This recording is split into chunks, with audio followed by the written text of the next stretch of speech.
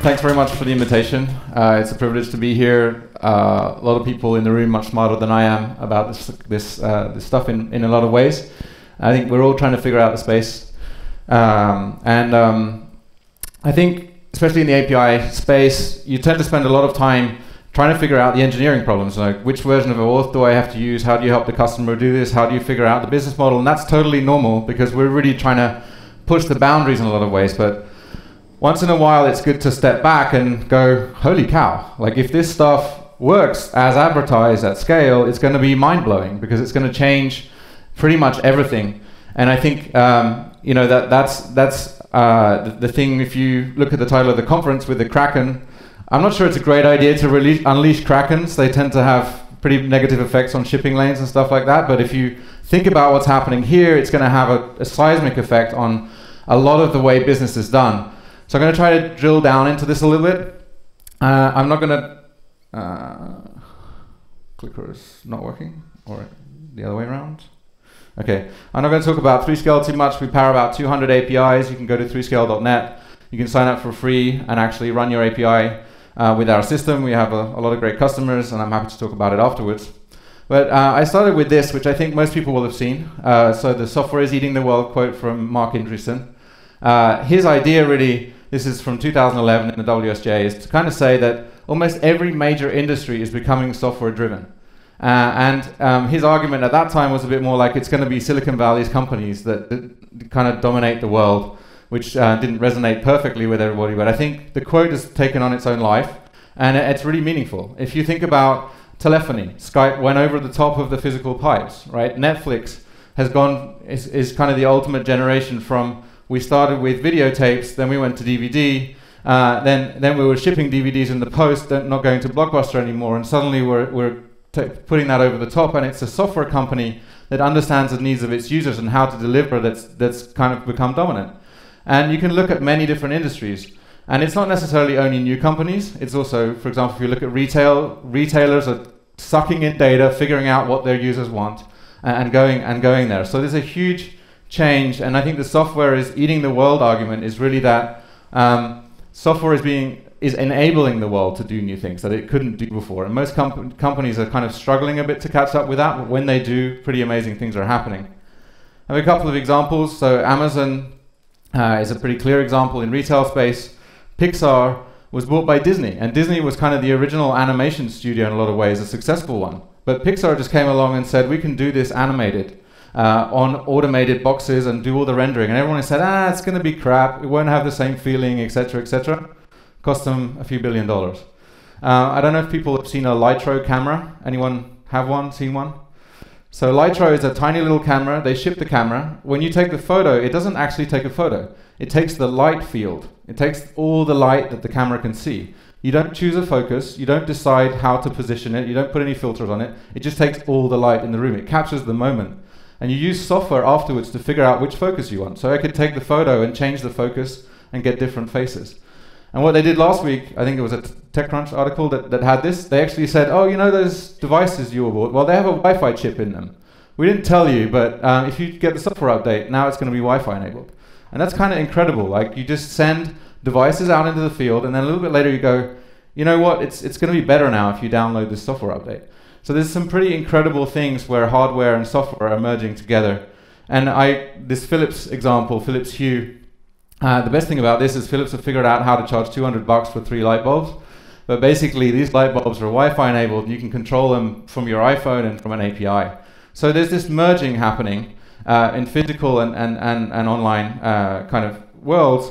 The question is, you know, where is all that going? And I believe that it's not only that software is starting to proliferate into all these different businesses, but also that APIs are going to change software fundamentally as this happens. So I'm going to spend a bit of time on some of the things which I think everyone, it's like preaching to the choir here. I think everybody's kind of on board with what APIs are doing. But the follow through of where this all ends up is, I think, a pretty big deal. That's worth saying. So there's kind of two major things that I think APIs are doing to software. The first one is obviously that it's making things remotely addressable. If you have a piece of software that's running somewhere that isn't connected to anything, it has a very limited use. It might still be doing something, but it has a limited use. It's like the first iPhone games were just, let's play Tetris kind of thing, right? But as soon as you connect it to something, its use expands massively. It can get more data, it can download data, it can do things. And that's one side of the coin, giving these things interfaces. And the second thing is, when I build software now, I no longer do what I did before, right? I'm actually going to connect and be richer in what I can build because I have all these external resources. And that's a really big deal. It changes the way you build software. John Sheehan mentioned that yesterday, and I'm completely, I'm going to be a John Sheehan disciple after that, because I think it's exactly what's happening. It's distribution in software construction. So I'll talk about where we end up with that. And so I think this third thing is that when you put these two things together, some pretty crazy things happen. But I'm going to talk about each of the first two first. So remotely addressable really means opening some kind of addressable interface across some kind of network. And so if you look at, there's tons and tons of examples of this, so I'm not going to spend too much time. But for example, London Transport's a customer of ours. They're opening a ton of data about all the way the tubes run in London, where the roadworks are. And they no longer have to build those apps that they had to build before. They didn't have to go to the end user. They can spend their time essentially building the road, and other people can build the cars. If they try to build the cars, they're basically going to have to build a one-size-fits-all app that everybody bitches about. But if they provide the roads, then everyone can build whatever car that they want. And this is a huge change in the way that kind of public service is delivered. We already heard the Netflix story. It's really about distribution. Take a company like Johnson Controls. It's a Fortune 100 company that runs commercial real estate all over the world. They build HVAC systems and lighting and stuff. They have APIs onto those buildings to suck out the data and control those systems back in. So people can now build apps to control commercial buildings. That's a pretty crazy thing to do. Because the first thing you think of, well, I can build an iPad app and I can switch the lights on and off. Well, that's pretty cool. But the next thing you can do is decide, well, on cold days, change the configuration of the building. On warm days, change the configuration of the building. And where do you get the data? Well, from some weather API somewhere, right? I put Evernote here because it's kind of my favorite platform. Not only have they built for all these different environments, they've also built things like, they bought things like Skitch and Penultimate, which meet their mission, which is take notes, right? And they have new interfaces onto their platform.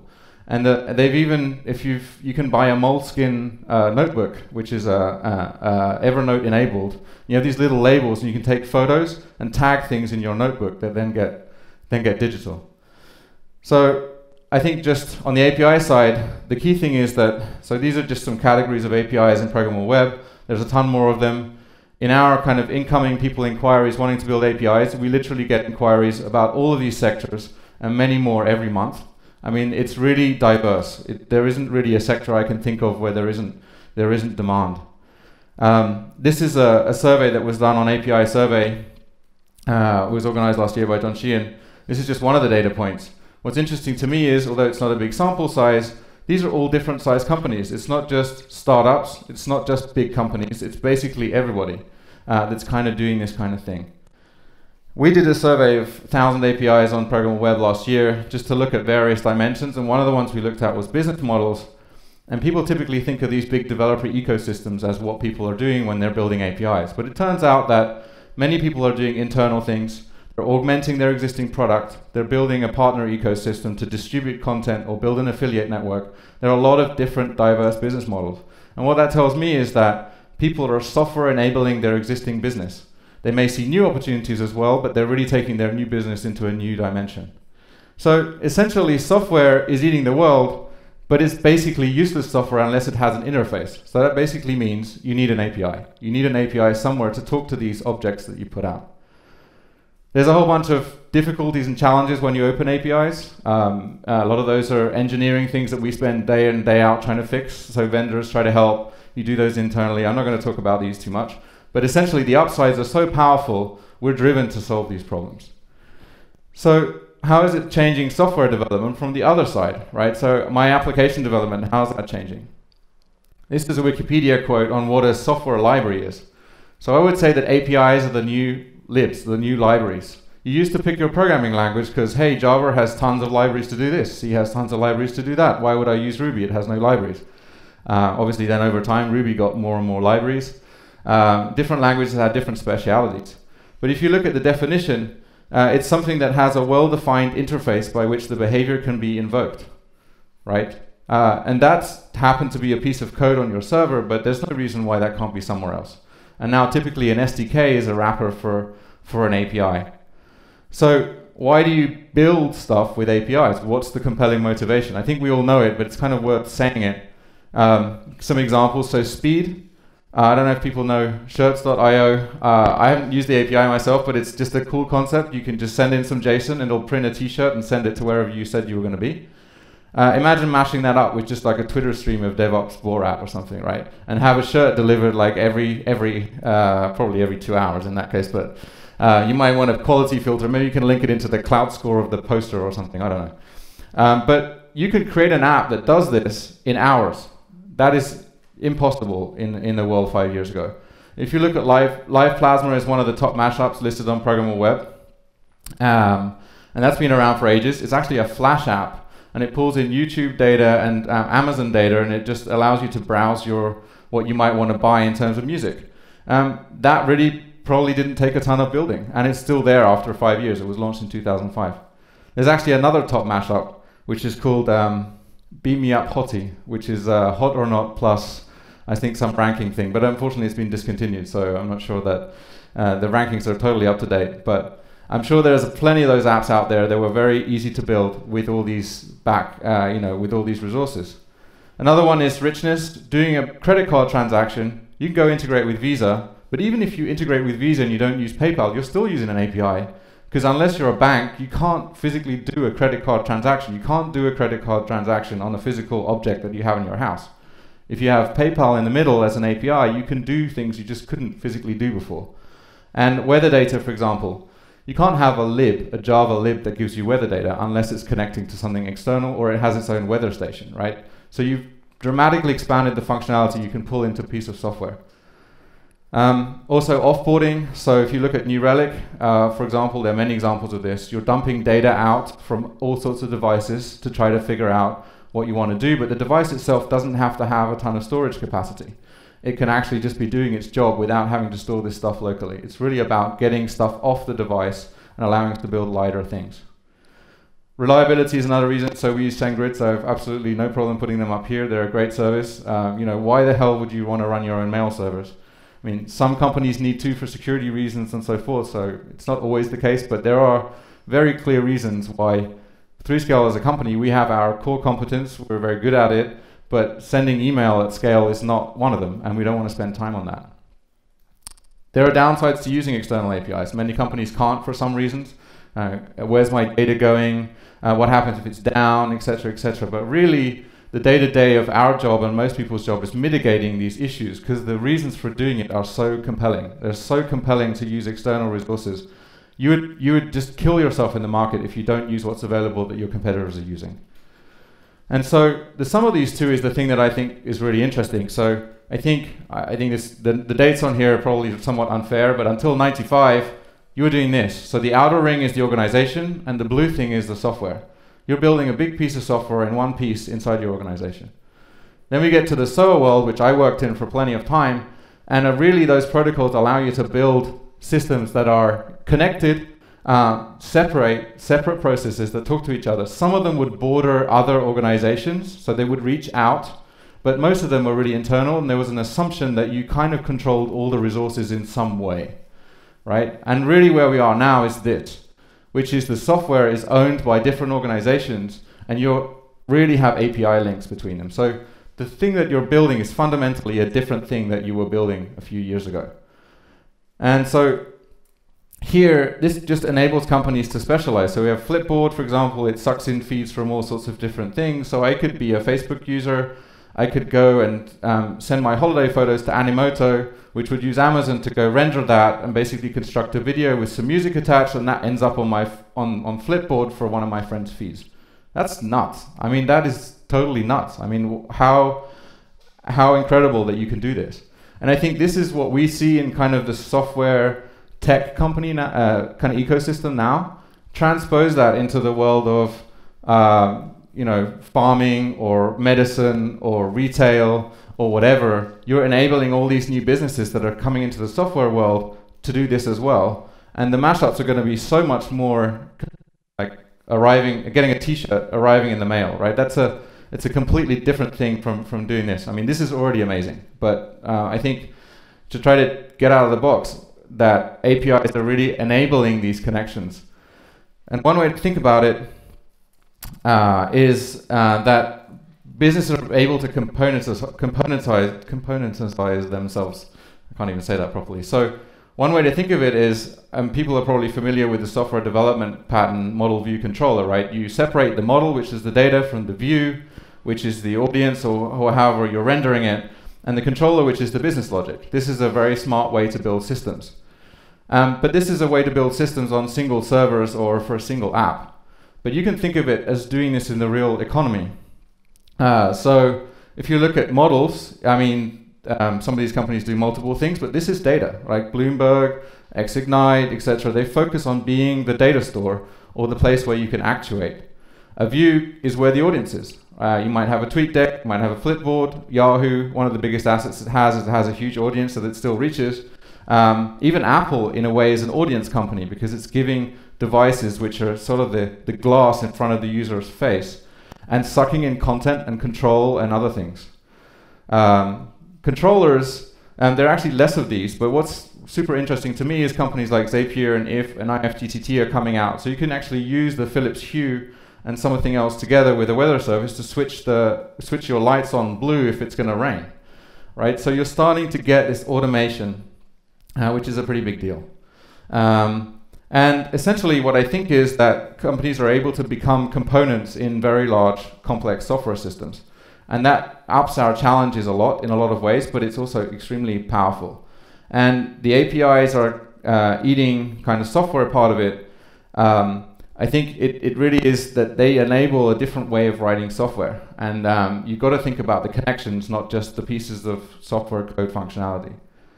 I'm not really saying that MVC is the way to go. It's just to put an idea in a head with something concrete. There are plenty of other architectures. There are plenty of other ways to build systems. Mike yesterday from Layer 7 was talking about be a node and not a hub, right? That kind of concept, be a node and not a hub, isn't possible without point-to-point connections between all those nodes. You need the links, otherwise you don't have a graph, right? So this is a pretty big deal, and we're changing the way we program. And the kind of conclusion is, so we have the world, and then Mark Andreessen said that software is going to eat. We had to have a Pac-Man in here, right? There was no other way around it. So software is kind of eating the world in the sense that the world is becoming software-enabled.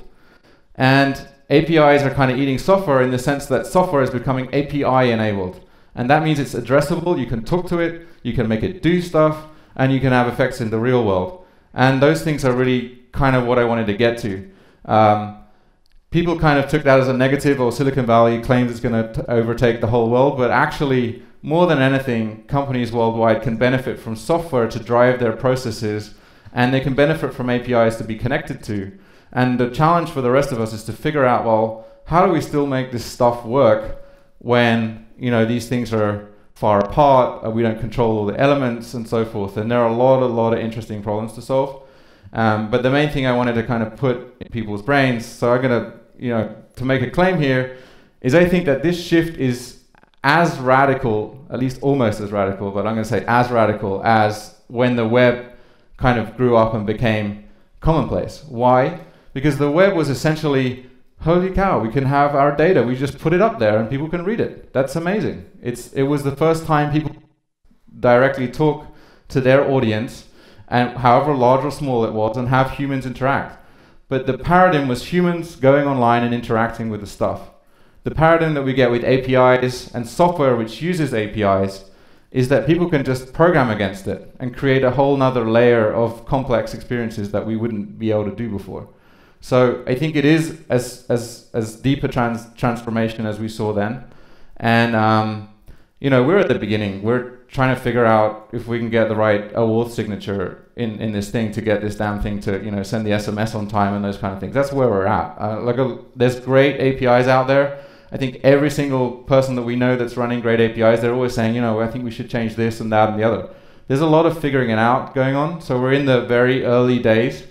But when we get to 500,000, a million APIs, things are going to be pretty crazy. And I think that, you know, whether we're unleashing a Kraken or we're doing something else, I don't know, but at the very least, we think it's a pretty big deal to be working in this space, and we're happy to be here and have these conversations. And that's it. And I even have 1 minute 40 left. Thank you.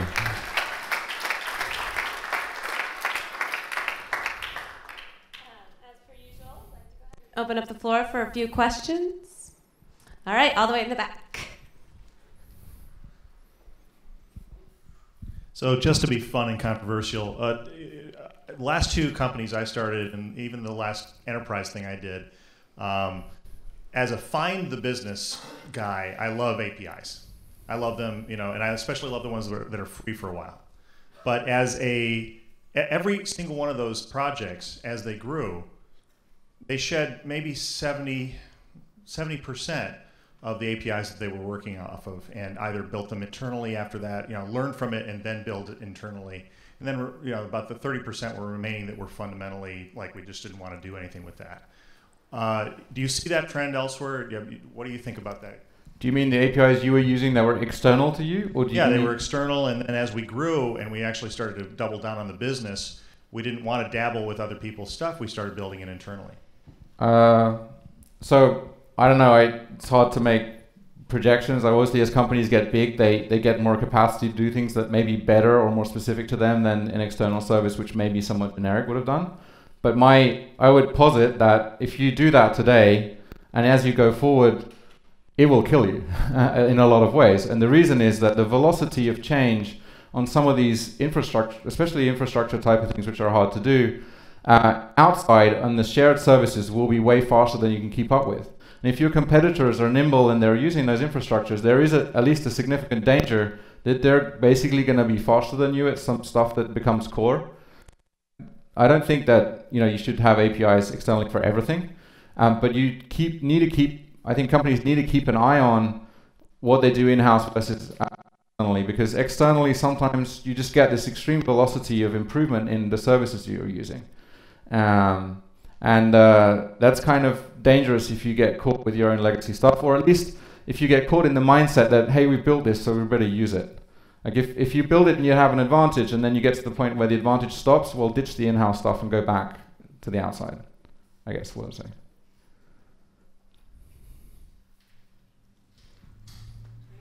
The Medi question. Oh. Yeah. No. You put a Pac-Man. I would have preferred you put a Kraken, but yeah. No, it's okay. Just a question. So software is being eaten by APIs. Software is eating the world. API is software, but what will eat APIs? What will eat APIs? I think probably what will happen as you get more and more this is like completely out of the box, right? I know. As you get more and more APIs, you're going to get in situations where you get very complicated applications with race conditions and dependencies, and you really need a better model on top of the world and the resources than just working at I can connect the X to the Y to the Z. You actually need a higher level paradigm. You need the semantics of the data models to be clear. You need to have contracts between these systems that you can actually reason about. If this guy doesn't deliver on my SLA, what am I going to do? I think there's a whole higher level that will get constructed, but I don't know what it'll be called, and I think it might take quite some time. Thank you so much. Yeah. Thank you so much.